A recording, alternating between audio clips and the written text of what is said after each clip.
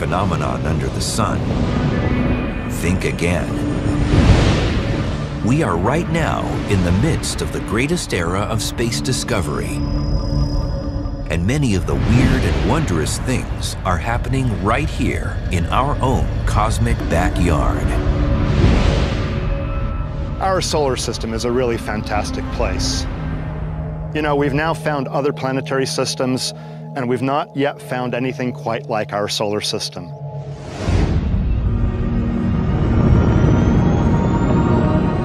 You've joined us on a magical journey through the 7 wonders of our solar system.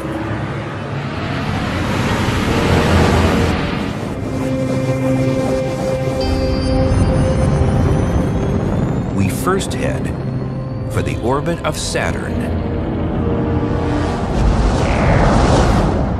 Number 7, Enceladus.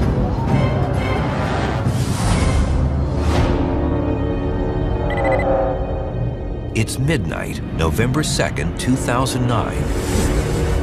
NASA's Cassini spacecraft orbits the planet Saturn.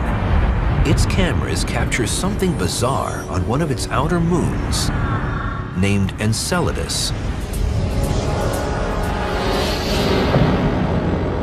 Most of the solar system's moons are geologically dead, and looking at the glistening icy surface of its south pole, Enceladus seems like a peaceful world. Then suddenly, without warning, gargantuan geysers of water and ice eject from cracks on its surface. Enceladus is a fantastic moon of Saturn. Though it's relatively small, Enceladus is different from the volcanism that's here on Earth, where hot magma, which is basically molten rock, comes out from underneath Earth's surface.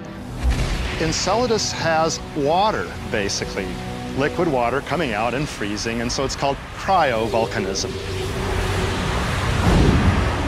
The Cassini spacecraft flies directly through the energetic plumes that blast hundreds of miles into space at 1,400 miles per hour. Enceladus has really caught our imagination recently because we see geysers coming out of the South Pole. We haven't seen anything like that on any of the icy moons in the outer solar system. So something is going on in Enceladus, and it's active, and we want to know why.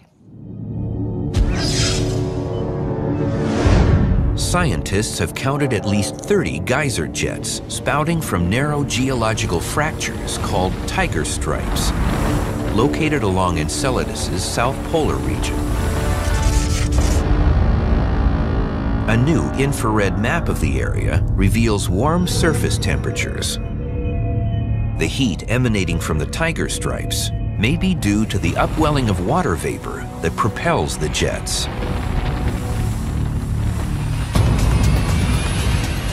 One of the few other places to witness this truly fascinating wonder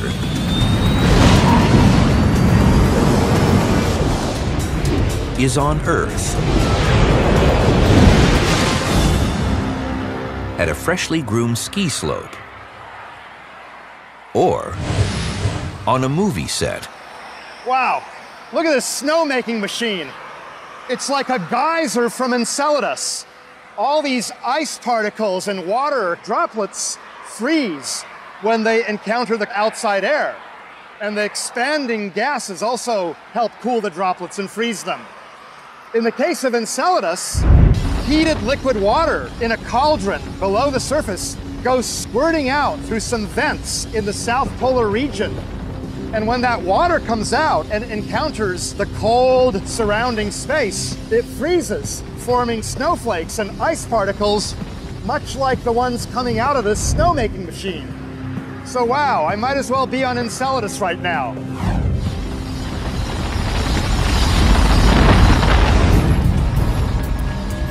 Scientists think there must be 2 internal heat sources driving this icy volcanism on Enceladus.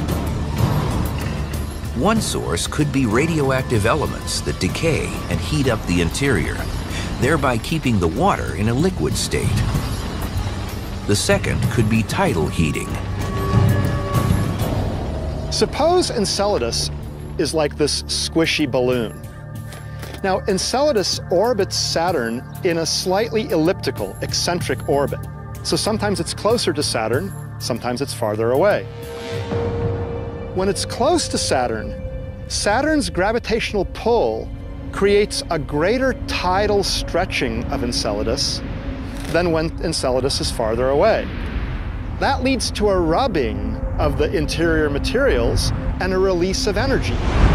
This tidal friction, as it's called, helps melt the interior of Enceladus and keep the water in this molten or partly molten state. One mystery is how much water actually exists beneath the surface. Could the miniature moon be hiding an underground ocean? We infer that there is a liquid ocean because there needs to be a source of water to power these geysers. The ocean may not extend under the entire globe of Enceladus. It may be just beneath these regions where the geysers are going off, but there has to be a significant reservoir of liquid water beneath the surface of Enceladus. If liquid water exists beneath the surface, it could be teeming with organic molecules. These, along with relatively warm temperatures, are the essential ingredients for creating life.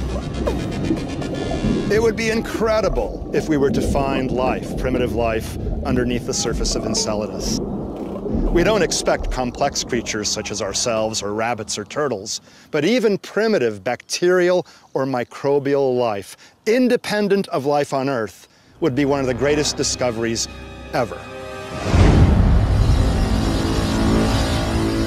Enceladus actually orbits within another wonder of the solar system. Number 6, the rings of Saturn.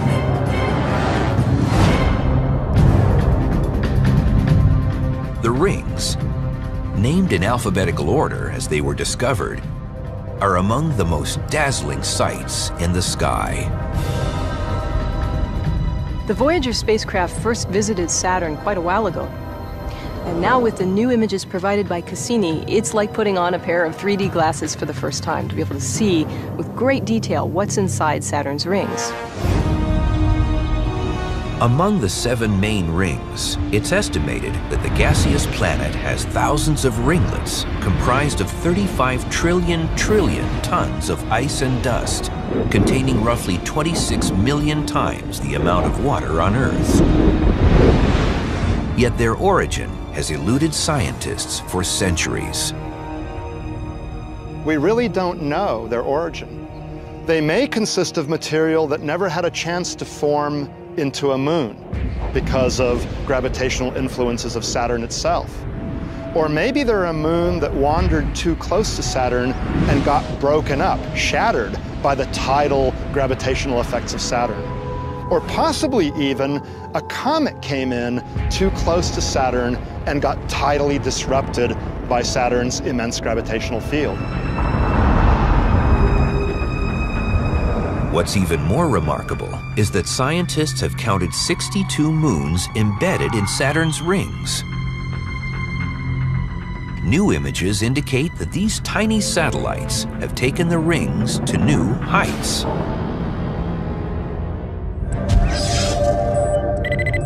August 11th, 2009. A rare equinox photo of Saturn shows her rings edge on to the sun. The image unveils a shocking fact. The bright bands that once appeared to be solid and flat actually contain ridges spanning from a few feet to mountain ranges taller than the Alps. When you look at Saturn's rings from a telescope on Earth, they look completely smooth and featureless. But now we see that there are regions where the ring particles are piled up into what you could call mountains, which can be several miles high. But how are these mile-high mountains formed? NASA's Cassini mission actually captured images of embedded moons sweeping through Saturn's rings, causing them to twist and ripple, creating ever-changing patterns. In Saturn's A ring, the outermost of the large bright rings, the moon Daphnis has carved a vertical peak, which is over 2.5 miles high. The moons are interacting with Saturn's rings in such a way as to either pull material slightly above the ring or below the ring as the moon goes round, because its orbit doesn't quite match that of the ring itself. The ring system surrounding Saturn is a spectacular sight. But on a neighboring planet, there's a very different scene, one almost too monstrous to believe. It's number 5 in our countdown of the 7 amazing wonders. A raging storm that's nearly 3 times the size of Earth.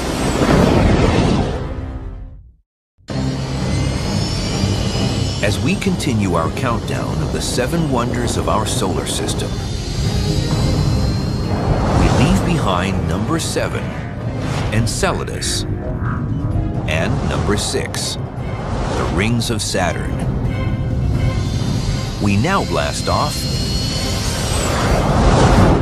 to number 5, Jupiter's Great Red Spot.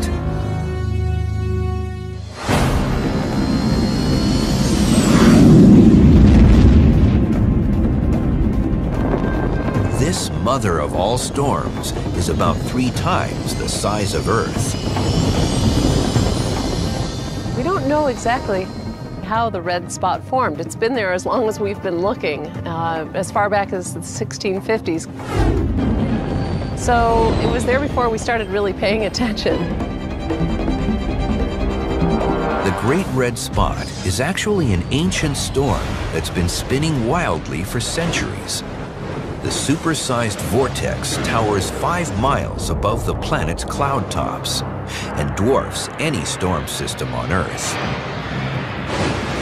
The 400-mile-an-hour winds measured in Jupiter's Great Red Spot are faster than some of the most powerful winds measured in tornadoes here on Earth.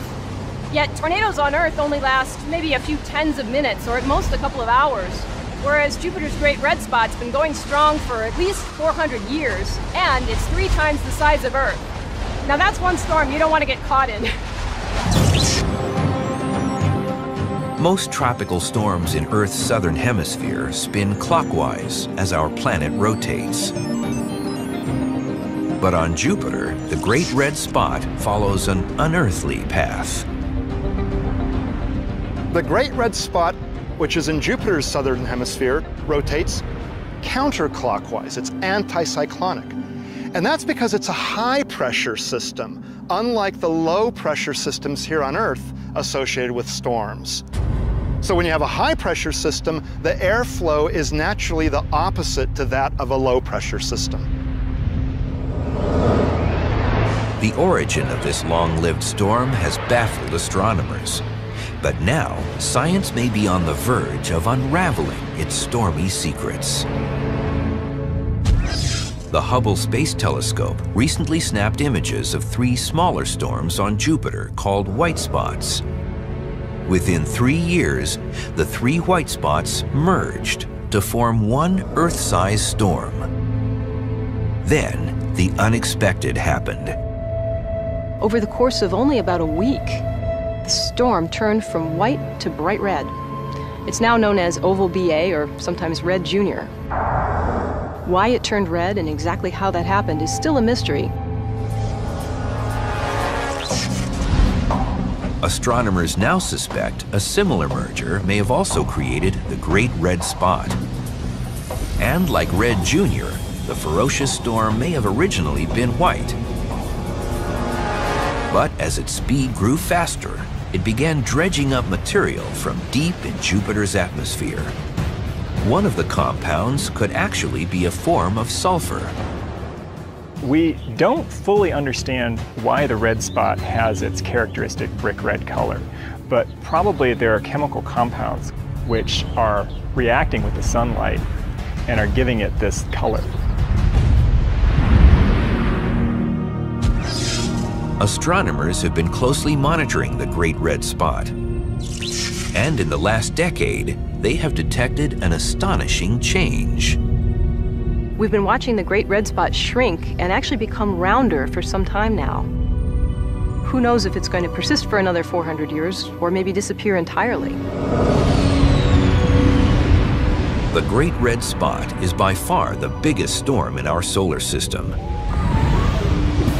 But after leaving Jupiter, we head about 200 million miles in the direction of the Sun and have a close encounter with another barely believable wonder.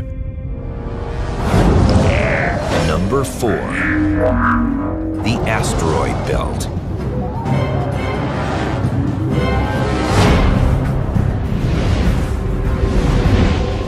Scientists want to know more about the origin of this cosmic junkyard of wayward debris, which is left over from the formation of the solar system.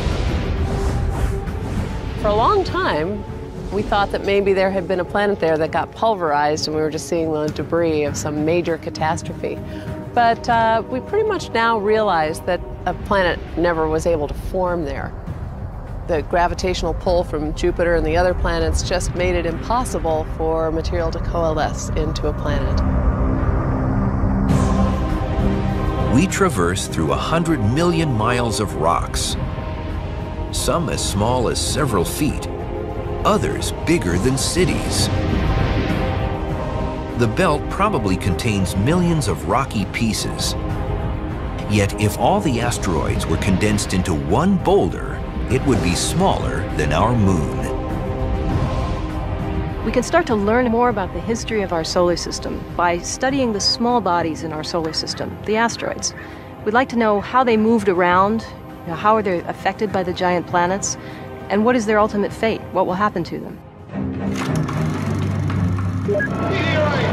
Popular movies have portrayed the asteroid belt as a cosmic obstacle course, a place where spaceships dodge enormous boulders that constantly collide and jostle for position before hurtling down from space to destroy planet Earth.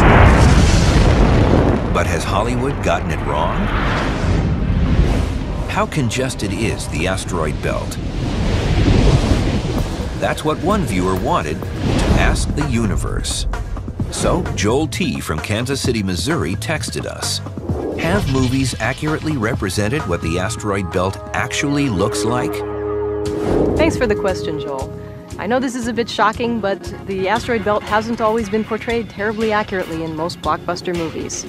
If you were orbiting an asteroid inside our solar system's asteroid belt, you wouldn't be able to see big cratered surfaces of other asteroids flying right next to you. In fact, they probably look just like distant points of light. That's because the average separations between most asteroids in the asteroid belt are much larger than their actual sizes, so they really just look like dots.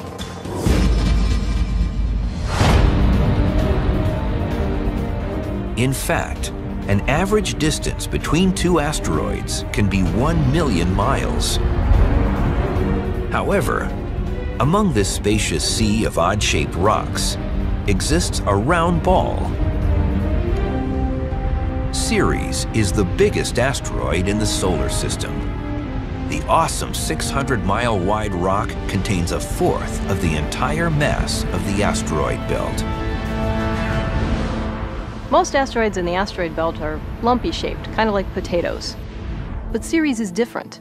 It's actually big enough to have enough mass, to have enough gravity, to crush itself into a round shape. Because of its spherical shape, Ceres was upgraded. Scientists recently listed it as a dwarf planet, the same designation given to Pluto. The modern view of Ceres is that it's not big enough to be called a genuine planet, but it is big enough for it to have formed a roughly spherical shape, but not big enough to be a true planet.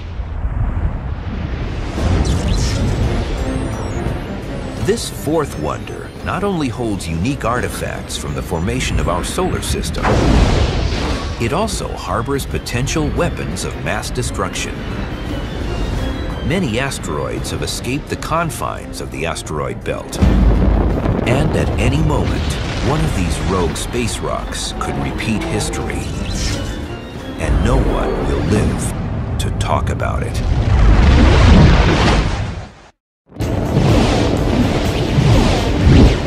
So far, our journey through the 7 wonders of the solar system has taken us to the geysers of Enceladus, the rings of Saturn, and the Great Red Spot on Jupiter.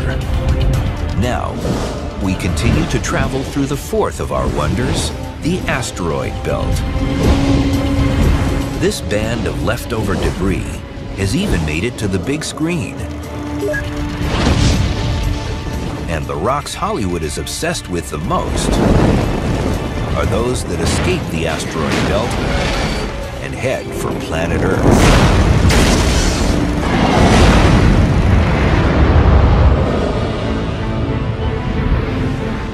Near-Earth objects, or NEOs, are cosmic rocks like asteroids or comets, which strike Earth almost every day. We're really very interested in near-Earth objects, objects that pass across the orbit of the Earth around the Sun, because occasionally they can and do collide with the Earth. And if they're big enough, they can cause vast destruction here on Earth. On April 14th, 2010, cameras caught sight of a 3-foot fiery asteroid streaming over the Midwestern United States. Fortunately, the cosmic rock broke into tiny pieces before hitting the ground. But in the past, large asteroid impacts have created gigantic craters and even triggered mass extinction events, like the Chicxulub asteroid that killed off the dinosaurs. Over the last billions of years, Earth has been hit many times by asteroids of various sizes. The impact that occurred roughly 65 million years ago that perhaps wiped out the dinosaurs was an example of something that was about 6 miles across. It slammed into what is now Mexico and caused huge global ramifications for the Earth.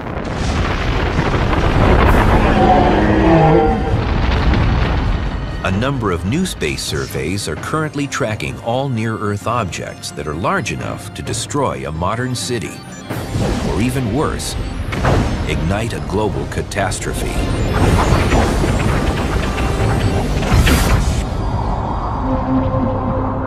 We know of most of the objects that are larger than a mile that can intersect the Earth's orbit. And so the effort now is going into finding these sort of stadium-sized objects that, while not completely devastating to the entire Earth, would be a huge deal if they hit the Earth.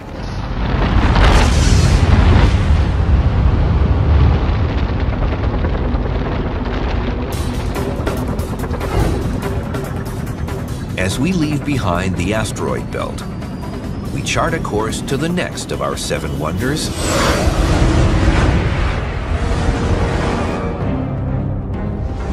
Number 3, Olympus Mons, the largest volcano in the solar system.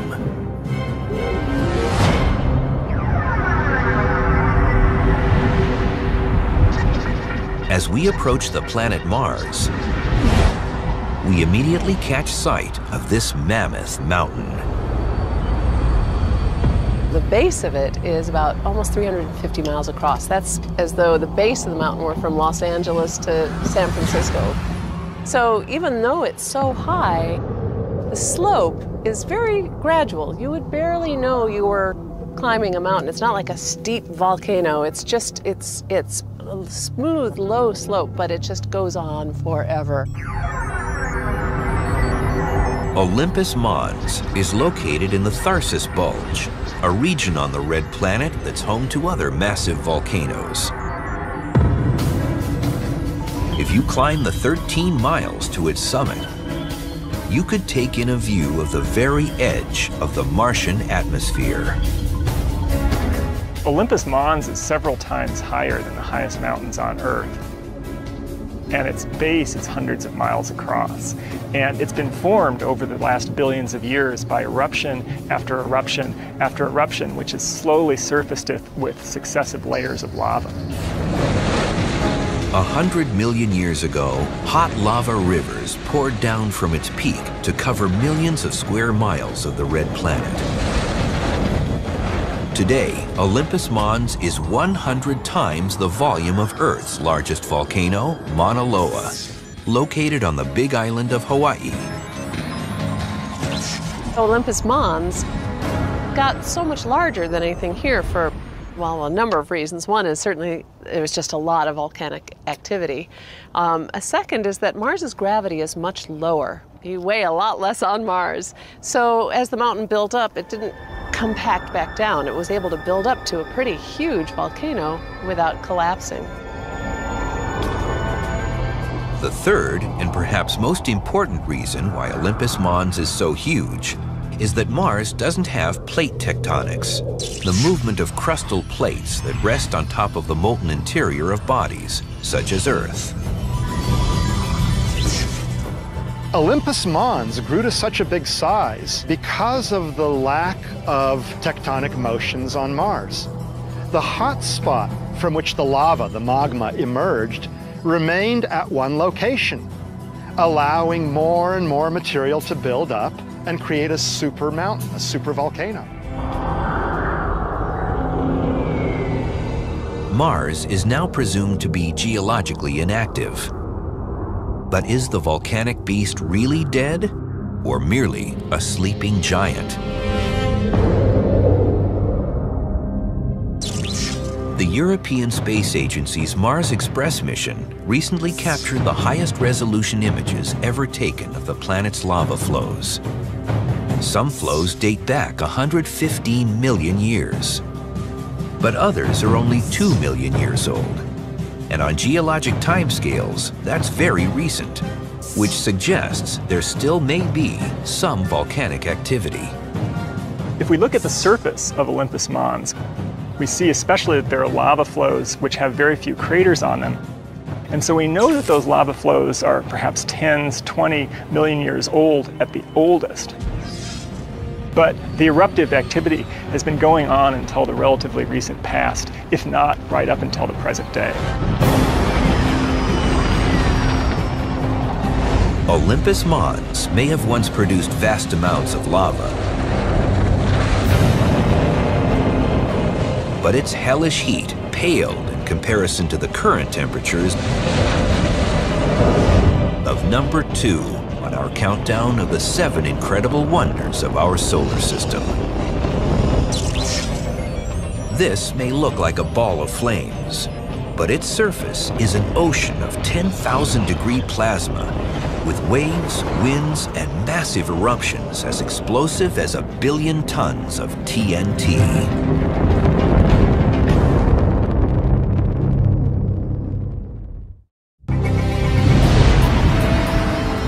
Our next wonder of the solar system has been Earth's best friend and foe. It's bathed our planet with heat and energy, but it's also blasted us with potentially deadly, highly energetic particles and waves. We now navigate around number 2, the sizzling surface of the Sun.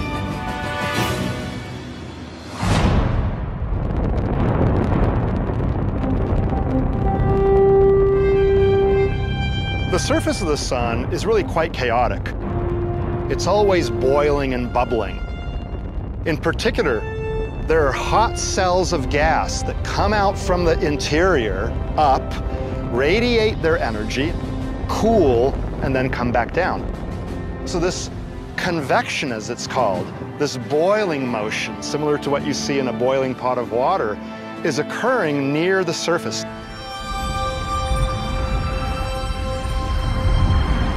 We have never been able to look at the Sun's surface up close until now.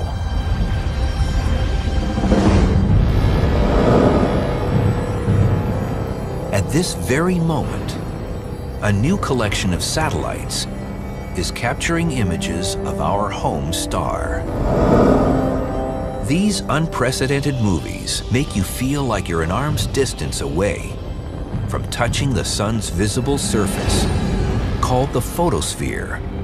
This is where solar storms and other violent phenomena occur.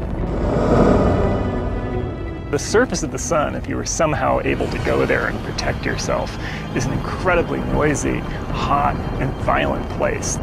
There are temperatures, thousands of degrees. There are continuous magnetic storms that create huge, basically thunder-like sounds. In this new movie, NASA's Solar Dynamic Observatory recorded a prominence. This is a relatively cool, dense cloud of plasma that sits suspended above the solar surface, supported by magnetic forces.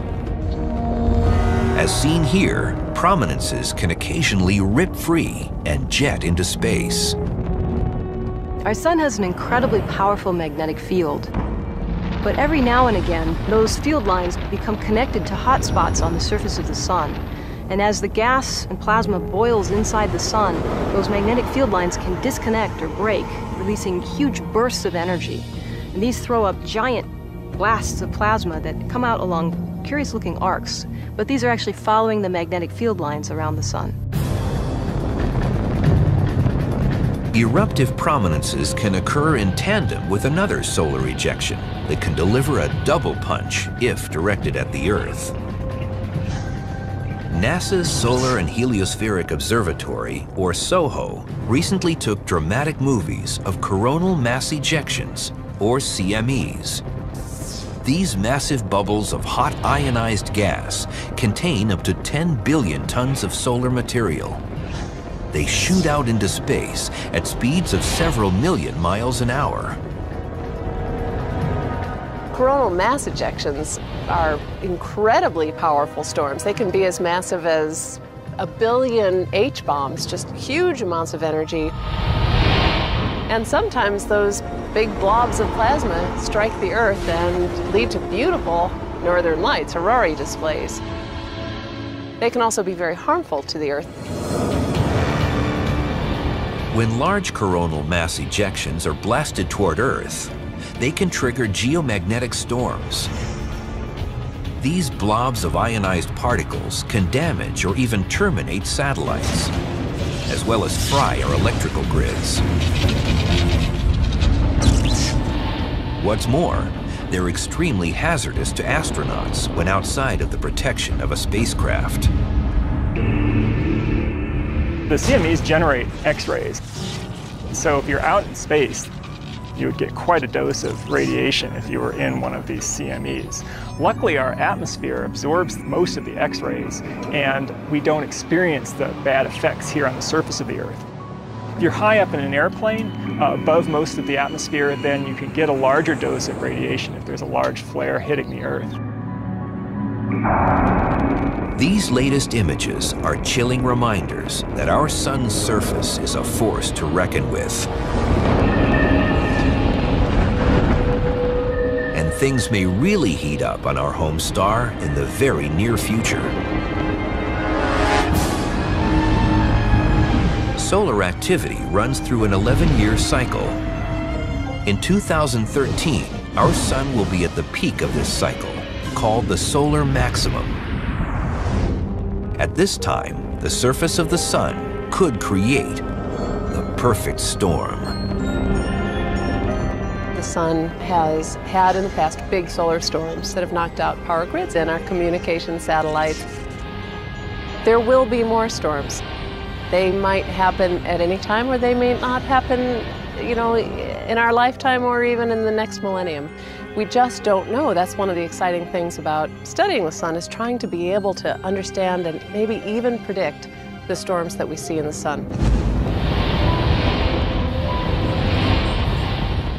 But one thing a solar storm can't destroy is number 1 on our countdown of the 7 wonders of our solar system. It's the 5th largest planet. 1/10 of its surface is permanently covered with ice, and its hot interior has been churning up enough magma to keep volcanoes erupting for billions of years.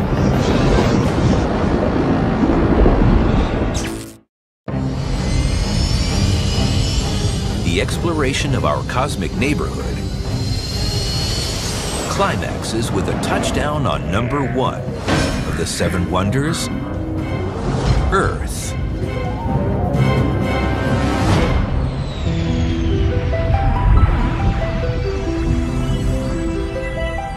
The Earth, without a doubt, is the single greatest wonder in the solar system. The Earth is so perfect for our existence. There's liquid water, there's an atmosphere, there's comfortable temperatures. It's just a great place. Earth, the third planet from the Sun, is brimming with breathtaking beauty. Unlike any other body in the solar system, liquid water covers nearly 2/3 of its surface.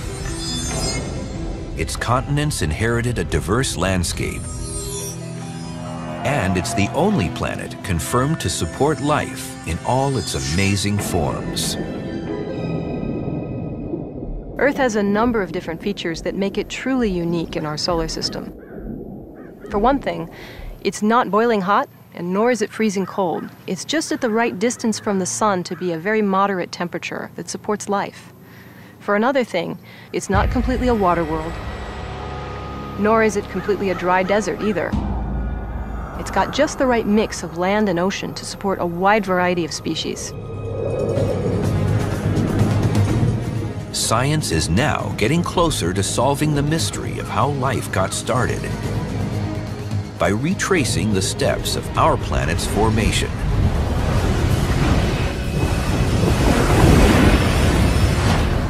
$4.6 billion years ago, in the swirling disk of debris left over from the formation of our newborn sun, gas and dust particles began to clump together. They eventually formed large boulders made of rock and ice that we see today as asteroids and comets. For millions of years, these bodies collided and coalesced to form planets. During this birthing process, Earth acquired some special properties. One unique feature on Earth is abundant liquid water. It is thought that the earliest volcanoes spewed out massive amounts of steam, which condensed into rain and supplied the planet with water. But recently, new sources of water have been suggested. Some of the water might have come from comets, or some of the water might have come from an outer belt of asteroids that was rich in water. In other words, some of the water could have come from the rocks that made the Earth near the end of this era of heavy bombardment. And water appears to be a key component for the origin of life. It was previously theorized that life began in a primordial soup, a warm pond containing energy and atmospheric elements to make amino acids. However, the most recent pioneering research makes a strong claim that the Earth's own chemical energy and rich proteins seeped up through hydrothermal vents deep under the ocean. Over time, this mixture jump-started life by producing living cells. We know that liquid water is essential to life, and life probably got started in a water environment. Whether it's in the deep ocean at the volcanic vents or in a shallow pond, we don't really know where and how precisely life got started here, but it did, and it's the only planet that we know where life actually exists.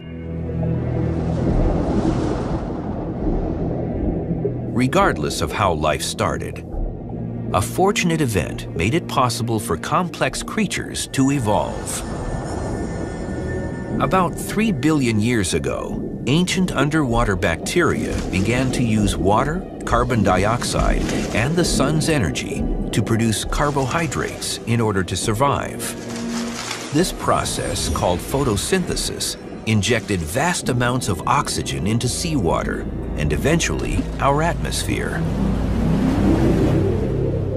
A huge step happened in evolution when the Earth got polluted with oxygen. We didn't start with a rich oxygen atmosphere, but later the oxygen atmosphere that developed on Earth, basically from photosynthesis, allowed life to get a lot more complex.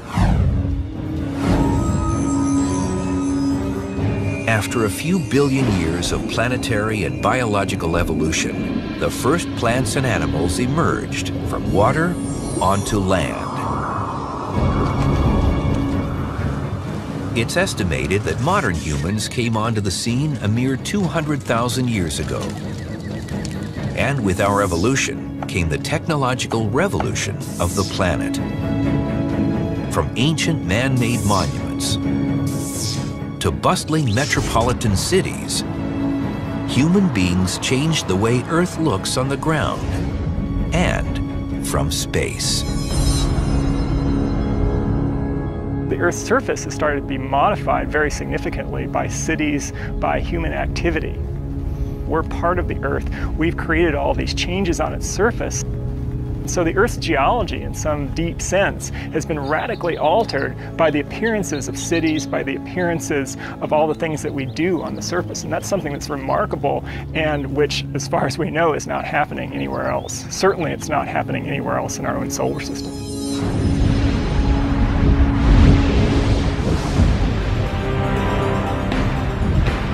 Our cosmic tour has taken us to 7 wondrous sights.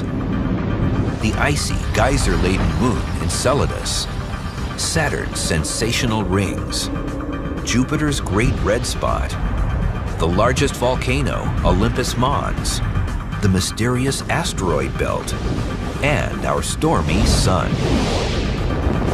But this unforgettable adventure would not have been possible without our home planet, Earth.